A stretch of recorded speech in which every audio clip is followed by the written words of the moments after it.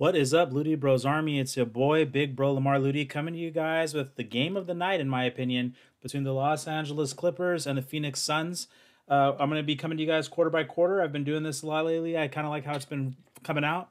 So we're going to go ahead. We're going to jump right into this video. If you haven't had a chance to already, please hit that subscribe button. But let's get into this first quarter action between the Suns and the Clippers. For what I've noticed from this game, it's high scoring, it's exciting, it's back and forth, and it definitely has that playoff atmosphere. But let's go ahead and check up on some stats from the Phoenix Suns. Cameron Payne, who I mentioned in a previous video, I'm liking him coming off the bench for Phoenix. Well, he's come in tonight and he's already filling it up. He's got 11 points. He's had a couple deep threes. He's playing ultra aggressive, and all this in just 6 minutes. We're getting the normal contributions as the whole team is chipping in. You've got DeAndre Ayton with 4 points and 3 rebounds. Devin Booker's got 9 points. Chris Paul, 3 points, 3 assists with 1 rebound as he's controlling the action. But the story has really been Cameron Payne off the bench for the Phoenix Suns. And for the Clippers, Paul George is doing his thing. He scored the last 12 points going into the end of the quarter for the Los Angeles Clippers. He's doing all this with Kawhi Leonard being out. So you know that they're going to run their offense through Paul George.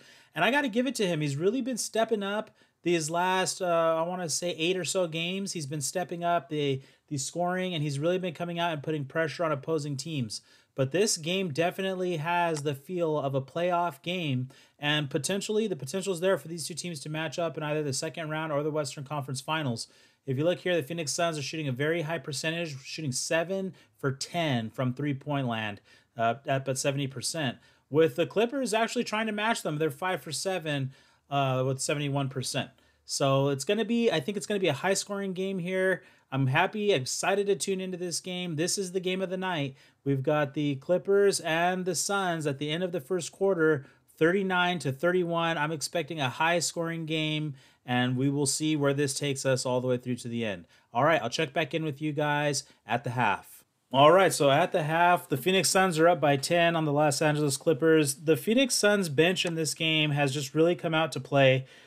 We saw Frank Kaminsky there. He's got 13 points. He had a little 7-0 run by himself going into the half. He hit a 3 and had a couple nice drives to the basket. The bench is coming in, and just like I said, Cameron Payne's got 11 points, 2 rebounds and 4 assists in 12 minutes. Kaminsky's got 13 points in 12 minutes. Awesome to see these bench players coming in and giving some support. Devin Booker's got 12. Chris Paul, he's got a quiet scoring night with only 3 points and 2 boards, but he's got 7 assists to really orchestrate that offense for the Phoenix Suns.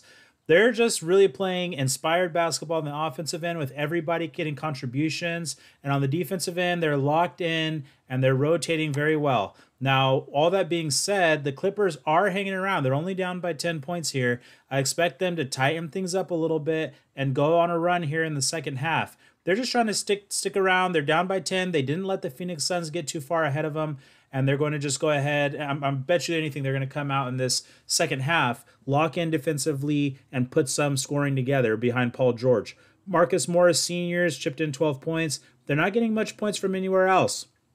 And I think that's going to be an issue for them in the second half. I expect their defense to be locked in, but are they going to have enough scoring punch to go ahead and tighten up this game with the Phoenix Suns? Suns still shooting very good. They're at 50% from 3.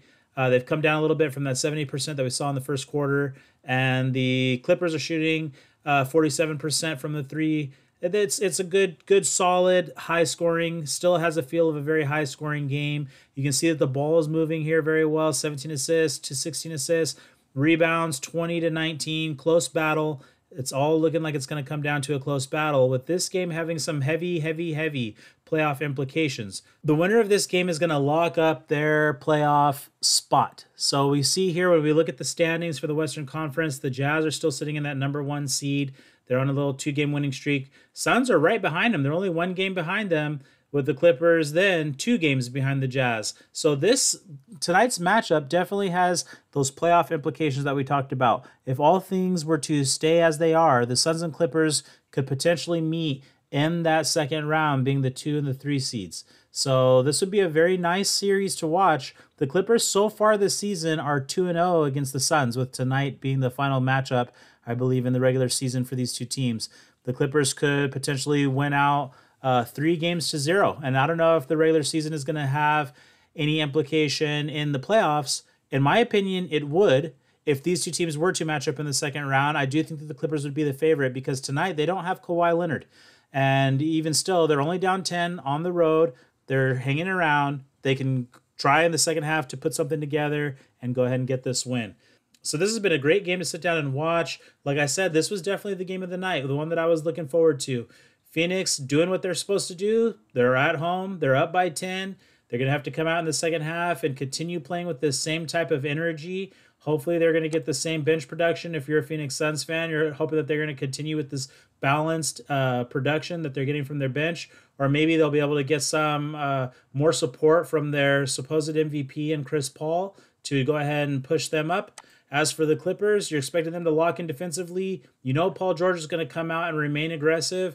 Is anybody else going to step up to help him out on this Clippers roster? All right, well, I will be back after the third quarter. So after 3 quarters of action, the Clippers went ahead. They got it a little bit closer here in the third quarter. They're down 86-80. They outscored the Phoenix Suns 27-23 in that third quarter.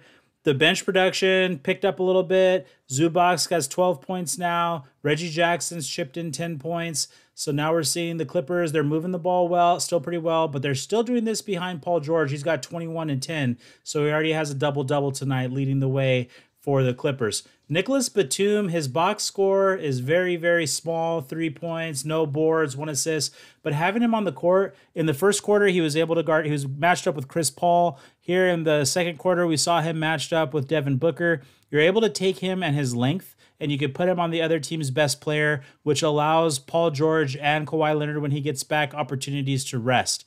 And that's critical for this Clippers team, and it's going to be critical going into the playoffs when they start getting deep into their potential playoff run. When we look over at the Phoenix Suns, the story for them in the third quarter was Chris Paul. He came alive. He had 10 points in the quarter. He's starting to try and take over the game, but still, it's that balanced approach, that balanced attack, everybody chipping in. Torrey Craig's had a lot of hustle plays this game, and he's come in and really provided a punch for the Suns. Let's check out the box stats for the teams. The Suns' 3-point percentage slowly creeping back down, whereas the Clippers are staying at a nice, relatively stable 3-point percentage. They're shooting 11 for 24 for 45% from the field, almost 46%. They're probably the best 3-point shooting team in the NBA stat-wise. The assists still very close, 21 for the Clippers to 20 for the Suns.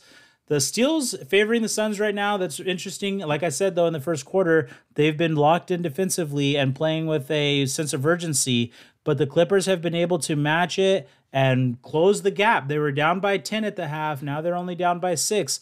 They've hung around. Now the question is going to be this. Can Paul George carry them through in the fourth quarter and get them this win? Remember, whoever wins this game is locking up their playoff spot. So I'll go ahead and I'll check back in with you guys at the end of regulation. All right, guys, and we have it here. The Phoenix Suns were able to defeat the Los Angeles Clippers. They've locked up their spot going into the playoffs. This is great for Phoenix Suns and the Phoenix Suns franchise. It's been about 10 years since they were last in the playoffs, so now we're seeing them getting back in. The story for tonight, in this fourth quarter, second half, Chris Paul came alive. He only had 3 points in the first half. He finished the game with 28 points and 10 assists. Double-double. He led the way for Phoenix Suns and played the way that an MVP caliber player should play. He got out there. Every time that the Clippers went on a little run, they were able to get within 4 points on a couple of occasions, and the Suns had an answer, and Chris Paul had a hand in that answer. So he's able to lead the Phoenix Suns to a victory. Like I asked, were the Clippers going to have enough firepower? Well, they got lots of help. You can see here in the box score, Zubac finished with 14 and 7. Terrence Mann had 12 points and 6 rebounds. He was very aggressive. Marcus Morris Sr., he had 16 points, and Reggie Jackson contributed 10. But to have that push to get over the edge, the Clippers just didn't have it. And you could see that they were really missing Kawhi Leonard. So they'll be happy to get him back. The season series between these two teams, 2 wins for the Clippers, 1 win for the Phoenix Suns. Is that going to have any sort of bearing on the playoffs? I think it will. I do think it will. I think that if these two teams match up in the playoffs, if they're healthy, if the Clippers are healthy, I'm going to favor them in a matchup with the Phoenix Suns if they meet down the line. But if they're not, and tonight's any indication, you're going to need some scoring if you're the Clippers to go ahead and beat a team like this, because this balanced attack, if you check this out, off the bench, 15 points Cameron Payne, 13 points Frank Kaminsky, Torrey Craig chipped in 10 points. You're seeing these guys coming in. DeAndre Ayton had a very quiet night tonight with only 5 points, but he's able to get you 11 rebounds. Devin Booker also relatively quiet with only 21 points tonight. Michael Bridges chipped in 13. So you're seeing a lot of scoring from the Phoenix Suns. So if the Clippers are not all the way healthy and these two teams match up in the second round, which is where they would match up if all things continued out from here, with these two teams still being the second and third seed in the Western Conference, Suns looking to catch the Jazz, but the Jazz also won tonight. Denver Nuggets still trying to hang around. The Joker had a huge night, and the Nuggets win too. So it's jumbled up here with these top 4 teams still jockeying for position. We're not going to know who is who until we get right into the playoff picture. And even then, with that play-in, let's look down here real quick at teams 7 through 10. You have the Blazers, Grizzlies, Spurs, and Warriors, who are all still jockeying for position down here to set up that first-round matchup. And that's also very close. 10.5 games here for Trailblazers back, with 13 games back for the Grizzlies and the Spurs, and only 13.5 games back for the Warriors. This is a very tight race down here, and it's going to be interesting to see who gets those positions for the play-in. But tonight's game definitely had playoff implications, definitely had a playoff atmosphere. The Phoenix Suns were able to get the win. It was a great game. Chris Paul, he really put out his MVP performance tonight. Is that going to be enough for him to get the MVP? No, I don't think it is. I don't think he's the MVP of the league this season. I'd have to give that to somebody else. But tonight, he played some great basketball. I tip my hat to him, and he led the way for the Phoenix Suns to break that 10-year streak of not making the playoffs. All right, well, thank you guys for tuning into this video, and keep coming back for more NBA content. I'll see you guys next time.